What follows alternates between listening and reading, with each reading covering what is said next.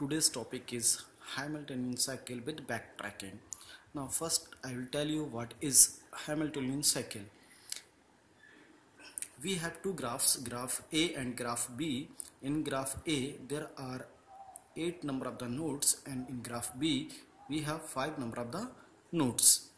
Hamiltonian cycle is simply travel of a graph. In a graph, we travels from a given node and return to that node without visiting all the nodes twice, more than one. Then it is a Hamiltonian cycle. If you start a node and visit all the nodes exactly once and return on the start node, then this is the Hamiltonian cycle. So in a graph A we have Hamiltonian cycle, and in graph B we don't have any Hamiltonian cycle. In graph A we start a tour from node 1. We can go from 1 to 2, then 2 to 8, 8 to 7, 7 to 6, 6 to 5, 5 to 4, 4 to 3 and 3 to 1. We start from 1 and returned on 1, exactly visited each node once. So it is a Hamiltonian cycle. But in graph B, when we start from any node, we cannot return that node, only visited each node exactly 1. Suppose we have to start from node 1, then 2, if we'll go on 3, then from 3 we cannot come on node 4 or 5 directly. We have to visit this node 2 twice. So here is no Hamiltonian cycle is presented in graph B.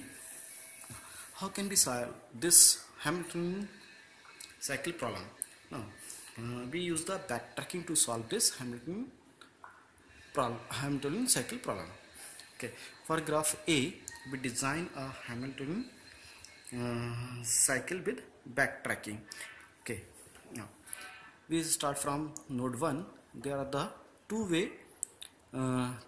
basically three way from node 1 of traveling: node 1 to 2, node 1 to 7 and node 1 to 3. If you come from node 1 to 2, then 2 to 3 or 2 to 8. If you come on from 2 to 3, then from 3 you have some options. You come on node 4, you come on node 6, and you can also come on node 3 to 1. But if you return from 3 to 1, then in this path we will travel only node 1, 2 and 3. So it is not an Hamiltonian cycle. As we know that for the Hamiltonian cycle we start a tour from a starting node, and we should travel all the nodes exactly once and return on the starting node. So this is the Hamiltonian cycle. Now come on the points. If we come on 3, then from 3 we can come on node 4 and node 6.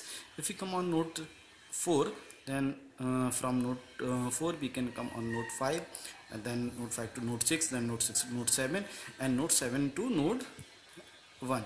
If we return from node 7 to node 1, then node 8 is uncovered. It is not visited yet, so it cannot be a Hamiltonian cycle. If from node 7 we come on node 8, then from 8 we cannot come on node 1, so it is a dead node. Now we have to backtrack.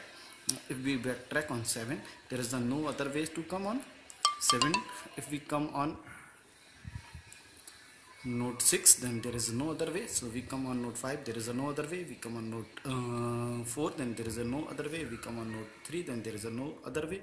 If we come on node 6, then there are the two ways. First we have to come on 7 to 8, it is dead node. 7, because we come on 7 to, and then for all no other node. Okay, now we can backtrack on 7. From 7 to come on 1, then it is uncovered. Node 4, 5, 6, 7 and 8 are uncovered, so it cannot be a Hamiltonian cycle. Like this we can again and again backtrack. Now we come on node backtrack to 2, then 1 to 2, 2 to 8, 8 to 7, then 7 to 6, 6 to 5, 5 to 4, 4 to 3 and 3 to 1. This is a Hamiltonian cycle. Okay, in this way we can find Hamiltonian cycle. Otherwise you have to backtrack on the previous node and you find the other other path from that node. Thank you for listening this.